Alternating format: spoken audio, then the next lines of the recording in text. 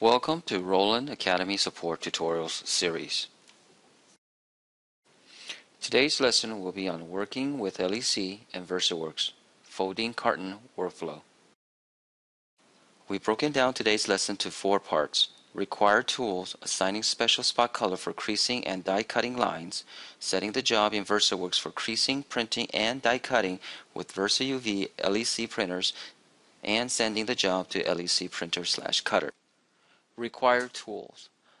Following tools will be required for creasing and die cutting. 1. Creasing tool. 2. 60-degree cutting blade. Please note, these tools are not included with LEC 330 or 300 and must be ordered separately from your dealer or directly from Roland's online store, www.rolanddgastore.com. LEC 540, however, includes the 60-degree blade and a different creasing tool. And here are the pictures of the tools. Assigning special spot colors for creasing and die cutting lines. Before we start, we must install the VersaWorks swatch library in Illustrator. If you have VersaWorks in your computer, follow these steps to install the swatch libraries pre-configured with special spot colors in Adobe Illustrator. Launch Windows Explorer and navigate to C drive. Then Program Files, Roland VersaWorks folder, then Swatch folder, then Illustrator folder. Select all files in this folder, right-click with the mouse, select Copy. Now navigate to C drive, Program Files, Adobe folder, Adobe Illustrator CS5 folder, Preset folder, English US folder, then Swatches folder. Now right-click on your mouse, select Paste. Launch Adobe Illustrator and navigate to Window, Swatch Libraries, Roland VersaWorks to display the Roland VersaWorks swatch library. If you do not have VersaWorks, follow these steps to create the swatches. In Illustrator, select New Swatch from the Swatch palette. Under Color Type, select Spot Color. Then select any color that you prefer.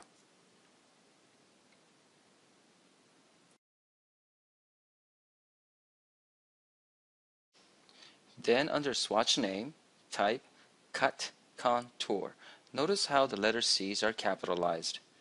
Swatch color names are case sensitive. Please type the names exactly as shown. Click OK and notice how you just created a new Cut Contour spot color. Please follow the same procedure to create the Perf Cut Contour spot color.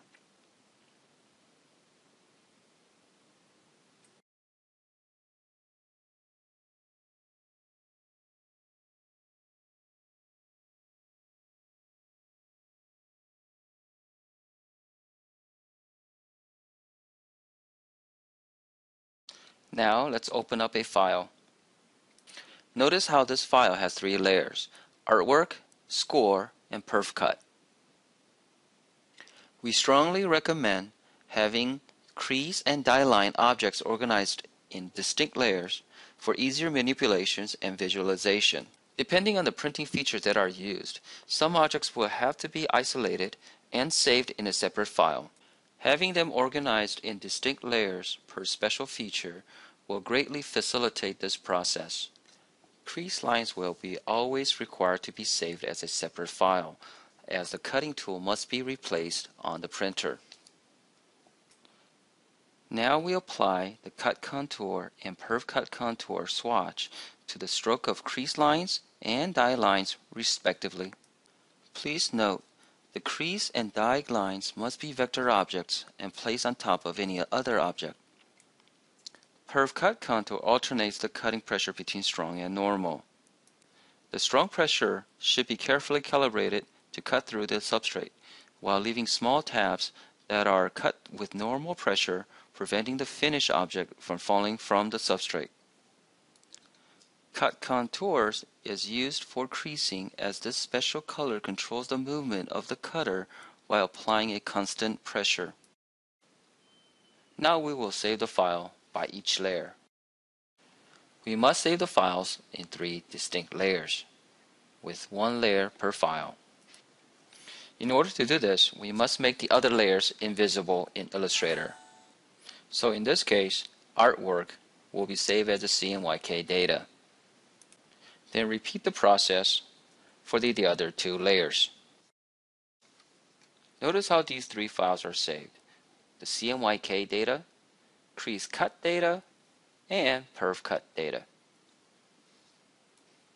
Now run your Roland VersaWorks, and we're going to add the files. Just drag and drop these files.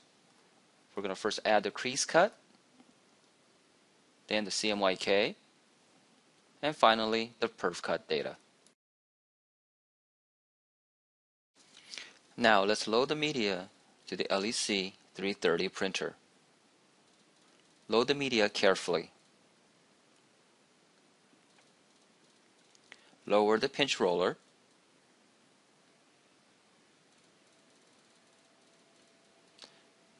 Then hit Setup.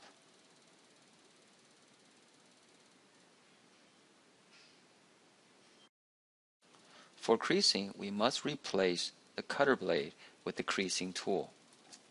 To do this, click on left arrow button to retrieve the cutter carriage. Carefully remove the blade holder from the cutter carriage unit.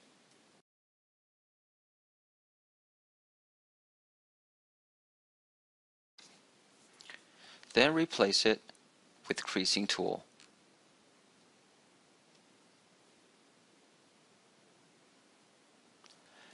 Tighten the brass thumb screw.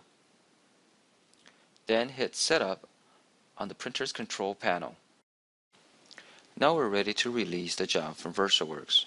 In order to not cause damage to the printed surface, the job should be processed in following order: creasing job, color data job, and die cut job.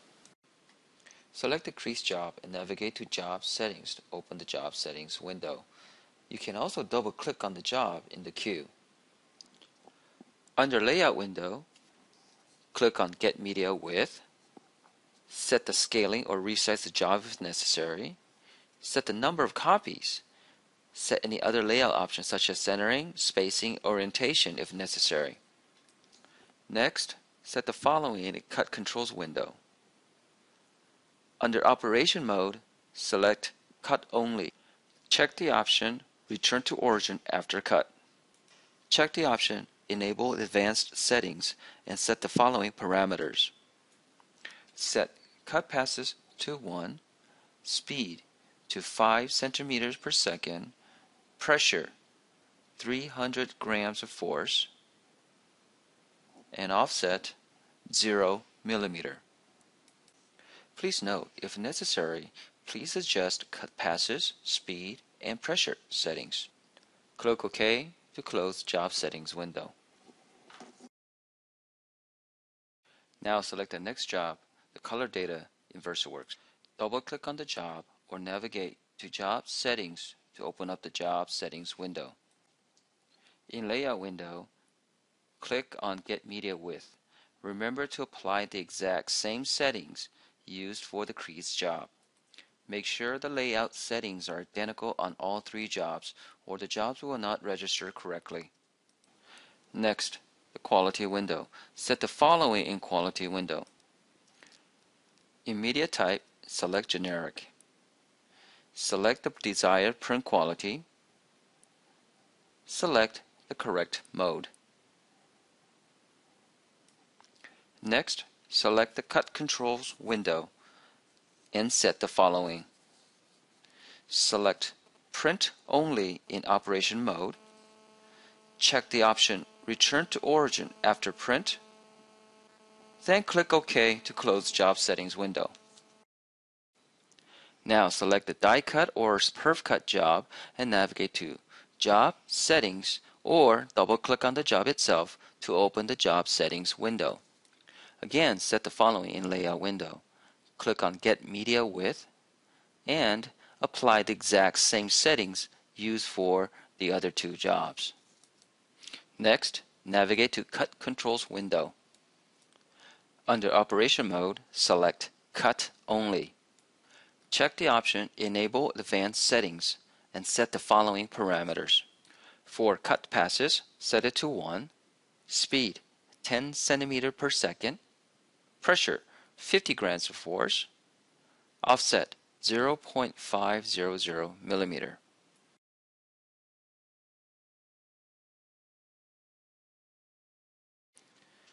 As for the perforated cut controls, set the following parameters.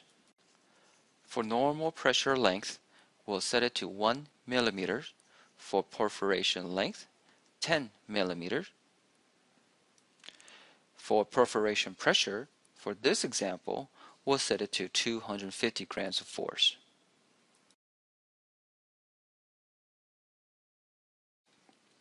Please note, if necessary, please do change the normal pressure length and perforation length. To determine the ideal pressure for perf cut pressure, please consult LEC User's Manual on section 5-6. Then click OK to close out the job settings window. Now we're ready to release the job. We will release the job one job at a time. Select Crease Job, then click on Rip and Print. After the job has been released, LEC will perform the crease cut. And afterwards, it will return to the origin. Next, release the CMYK or the color job. LEC will then start to print the CMYK or the color data.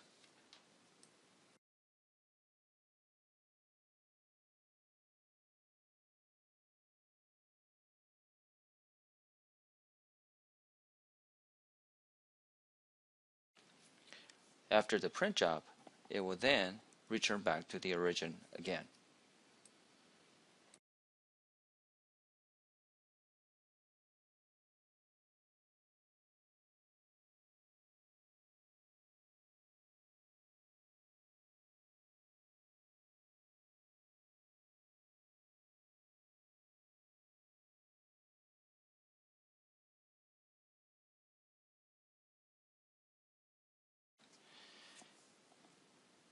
Before we send out the next job, we must replace the creasing tool with the cutter blade.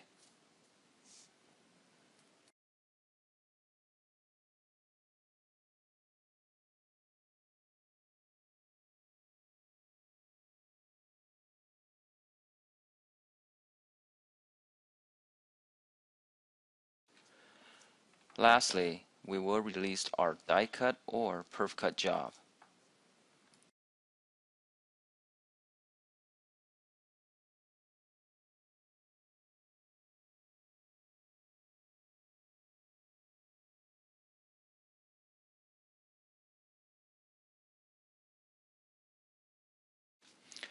After the die cut or perf cut job, remove the media from the LEC printer. You can now actually remove the print from the media itself and fold along the crease line.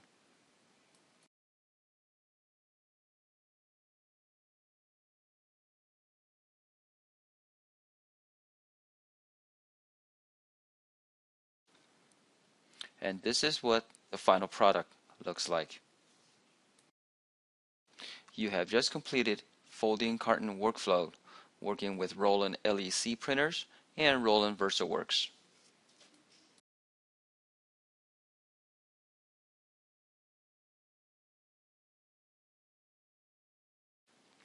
This concludes the tutorial for today. Thank you for joining us.